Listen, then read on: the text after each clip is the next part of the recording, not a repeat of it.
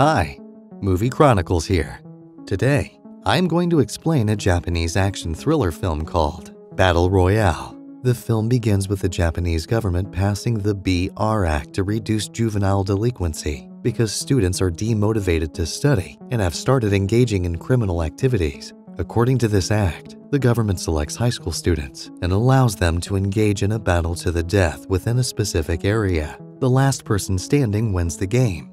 The first scene begins with the media figuring out who won last year's battle. The winner is a girl who is transported by the armies. In the following scene, a high school student, Shuya, mentions his mother abandoned him when he was a child, and his father committed suicide. One day, Shuya's best friend, Nobu, wounds the teacher, Kitano, with a knife, and as a result, the teacher resigns. Shuya's class goes on a field trip after a year.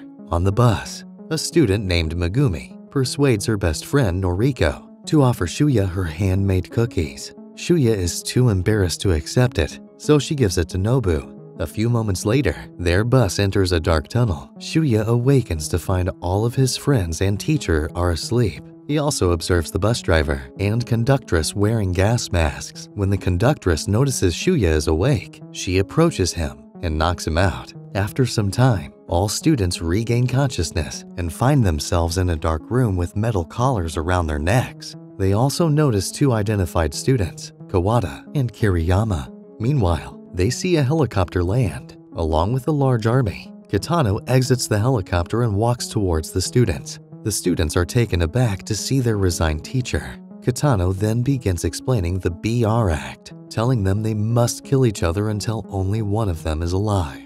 The class does not believe him, so he shows the dead body of their new teacher, claiming that he violated the BR Act. All of the students are terrified after witnessing this. Kitano shows a video that explains the Battle Royale rules. According to the video, they are on a remote island with a radius of 10 kilometers.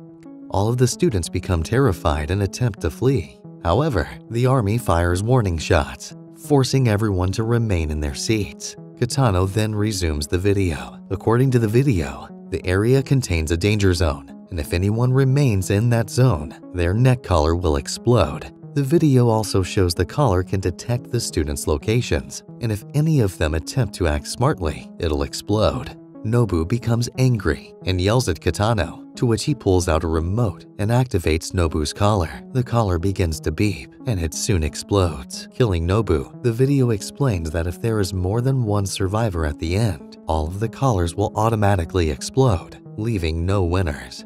Following that, the soldier brings everyone's bags, which contain food, water, a map, and random weapons. After giving each student a bag, the students are asked to exit the building one by one. When Shuya is summoned, he whispers to Noriko that he'll wait for her. Shuya notices his classmate, Tendo, who has an arrow stuck in her neck, killing her. Shuya comes across another classmate named Yoshio, who is throwing arrows, and in return, Shuya throws a torch in Yoshio's face and flees with Noriko. Yoshio falls and drops his crossbow. In fear, another student, Kazushi, discovers the crossbow and pulls the trigger on Yoshio. Shuya and Noriko arrive at a cave, and inside their bag, they discover a shield and binoculars as their weapons. Shuya wonders about their other classmates, but Noriko informs him that she doesn't trust anyone. A group of students mock Kiriyama in the following scene. One of the students points the gun at him, but Kiriyama quickly steals the gun and shoots everyone. On the other hand, two of the students, Sakura and Kazuhiko, do not want to be part of the game, so they commit suicide by jumping off the cliff.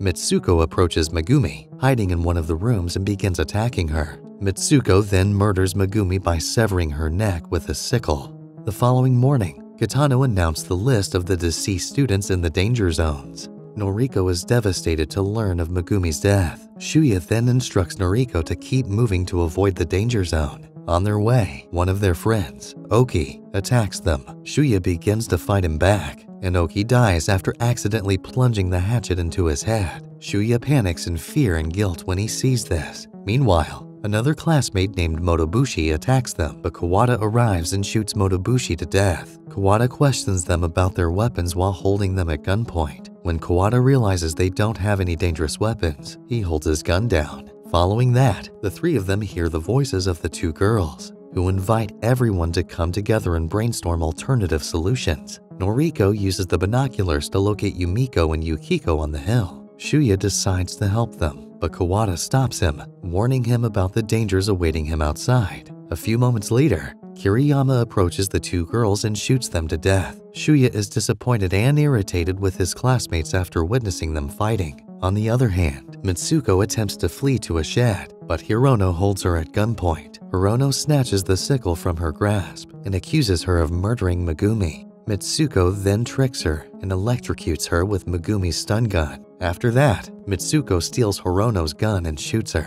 Meanwhile, Shuya and Noriko travel to another safe location, but Noriko collapses due to fever. Shuya transports her to a nearby clinic, but he discovers Kawada inside the clinic. Kawada assists them and provides Noriko with medicine. In the following scene, Sugimura encounters his classmates Mamura, Sido, and Ijima, attempting to repair Mamura's laptop in a building. Mamura informs him they are trying to find a way to escape. Before departing, Mamura requests that Sugimura notify Shuya of their location if Sugimura finds him. Mamura notices their collar contains a microphone through which Kitano can hear everything. Chigusa, on the other hand, jogs while picturing Sugimura behind her. Naida, a classmate, approaches her soon after. Naida begs her to stay with him, but Chigusa is uninterested. Naida fires the crossbow at her, slicing her cheeks when she refuses. Chigusa, enraged, pulls out her knife and murders him, but she manages to escape.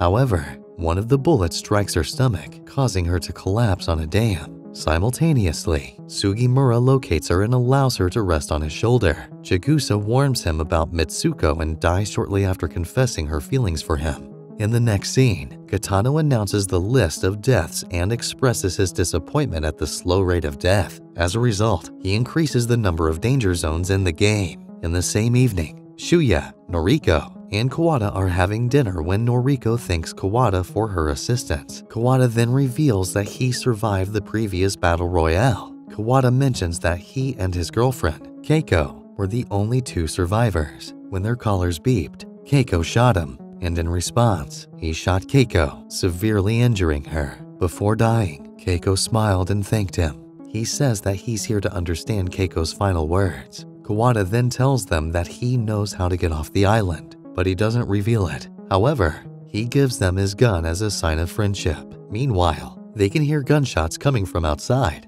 Kawada informs them it is Kiriyama who agrees to participate in the battle. Kawada then instructs them to meet at a specific location if they split up. Outside, Kiriyama pursues Oda, who arrives at the clinic after a few moments. Kiriyama shoots Oda, but Oda survives because he is wearing a bulletproof vest. However, Kiriyama reappears from behind and uses his sword to sever Oda's head. Simultaneously, Kiriyama hears a noise from the clinic and throws Oda's head from the window with a grenade. The three of them manage to avoid being blown by the grenade. Shuya rushes out to lead Kiriyama. While Shuya is fleeing, Sugimura hears gunshots and runs towards it. Shuya dives into the water to save his life. Sugimura also fights Kiriyama and dives in water after Shuya. On the other hand, Seto and Ijima bring all of the ingredients at Mamura's request. Mamura covers his collar and reveals his plan to demolish the BR system. The following day, Shuya awakens in the lighthouse where Utsumi tells him about Sugimura brought him there.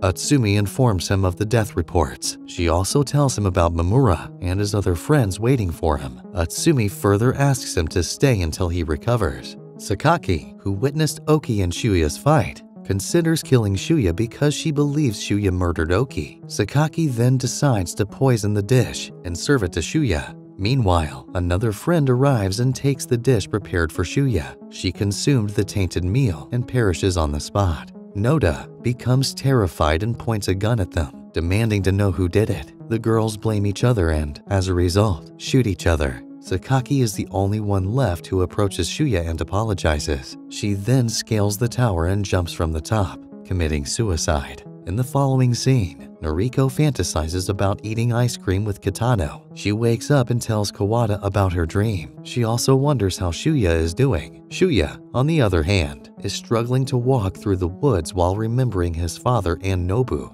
It begins to rain, and Noriko rushes outside to find Shuya. She comes across Mitsuko, who points a gun at her on her way. Mitsuko, on the other hand, flees as Kitano approaches. Shuya arrives soon after and collapses from tiredness. Kitano walks away, handing Noriko his umbrella. On the other hand, Sugimura finds Kotohiki at the warehouse, but Kotohiki shoots him without knowing his intentions. Sugimura confesses his love for her before dying and asks her to flee because someone will arrive after hearing the gunshots. When Kotohiki notices this, he stays and sobs in guilt. Suddenly, Mitsuki appears and shoots her to death. Kiriyama arrives on the scene and kills Matsuki as soon as she kills Kotohiki. Shuya learns of Sugimura's death in the evening and directs Noriko and Kawada to Mamura. Mamura successfully hacks the BR system at the building while Seto and Ijima prepare the bomb. The army is perplexed, but Kitano shuts down the system and requests that it be restarted.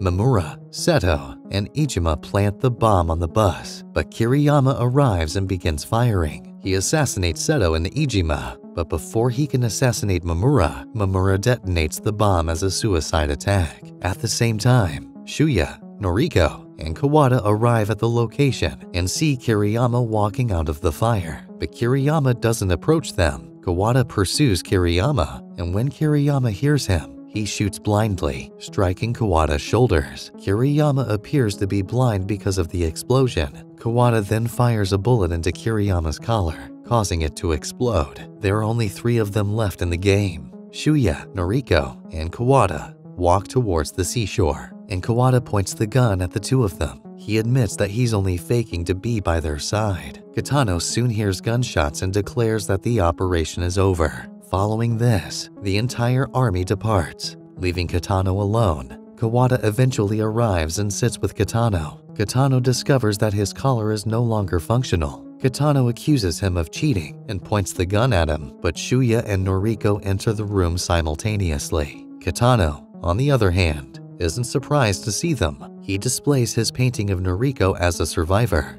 Kitano then requests Noriko to shoot him, but instead, Shuyo shoots. Kitano reveals that his gun is just a toy before dying. Following that, a phone rings, and to their surprise, Kitano gets up and answers it. He shoots his phone after arguing with his daughter on the phone. He dies after eating the last piece of cookie. The 3 of them then board a boat and depart from the island. Before dying, Kawada tells them that he has finally understood Keiko's final words. Finally, he expresses his gratitude for having found a true friend. After arriving in the city, the 2 are determined to survive, even running for the rest of their lives. And here is where the movie ends. For more unique and fascinating movies that you may not even have heard about, click on the videos on your screen. Also, do subscribe, like, and comment. Your one act will make a huge difference to us.